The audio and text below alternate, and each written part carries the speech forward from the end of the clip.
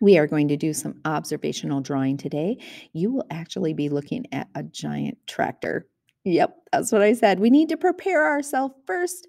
So we're going to take a piece of paper, fold it in half one way, open it up, fold it in half the other way. So we end up having 4 sections. We're going to draw this at least 4 times, but maybe even 8. Okay, we will be walking around the tractor. And as we walk around the tractor, we're going to find different perspectives, which means we're going to look at different parts of the tractor. When we find a place and we start drawing, we are going to look for shapes. Look at, I found a square, a rectangle, and some circles. We can draw anything by using shapes. Now that I have my shapes in, I'm using a darker pencil, so I'm pressing a little harder and I'm finding some of the details inside.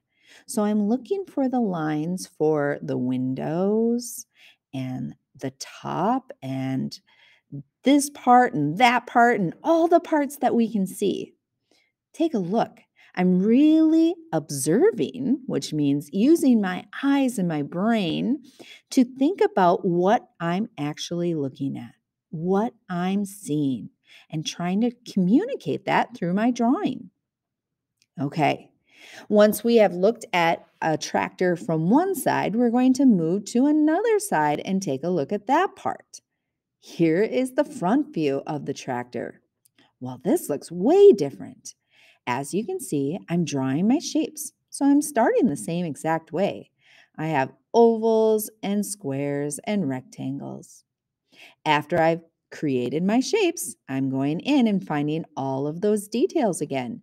Now this is fun because we're looking from a completely new angle and we get to find new details and notice new things about the tractor. So we're really going to do some observation to find out exactly what this tractor looks like. Okay, after we've done 2 sides, we're going to move to a third side.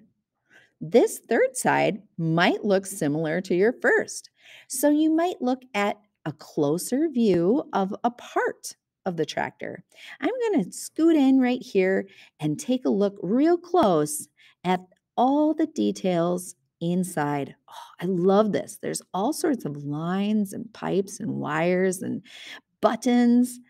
Once I kind of block out the areas with my shapes like I have been doing. Now I get to get in there and really pay attention and look at all the details inside. So I'm getting real close. You don't have to do the whole tractor every time. Okay, last view. We're looking at the back. I'm going to get started with my shapes. And wait a minute. Is that nice and big? Am I using my space? No. So I'm going to redraw that so I'm much bigger. Oh, yeah, there's a good square. There's a good rectangle. And I even have my mistake in there. I made the whoops. I'm going to try to make the whoops into a wow. So I made a mistake. I didn't erase. With observational drawing, you don't erase. You just make the whoops in a wow into a wow. You might use a darker pencil to make the correct lines, or you might just say, that's okay. It's all right to make mistakes. That's what we're doing. We're learning. So, like I said, you'll have 4 drawings, but you might have more. We have the whole back, so I could flip it over like this and draw again, maybe looking at different parts of the tractor again. I want to give a big thank you to the people that brought us the tractors. We got the tractor out front in our space from Minnesota Equipment. And I just thank Mike Sharber for allowing us to take a look at this in Rogers, Minnesota, here at Hassan Elementary.